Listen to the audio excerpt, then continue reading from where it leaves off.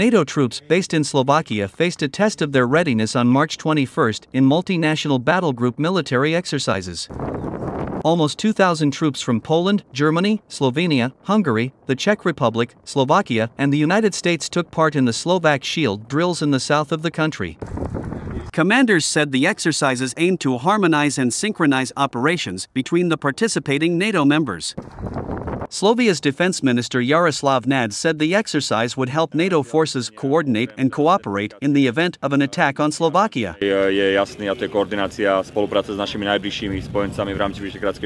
Slovakia last week became the second of Ukraine's allies to provide MiG-29 fighter jets, which Kiev believes are crucial in repelling Russia's year-long invasion.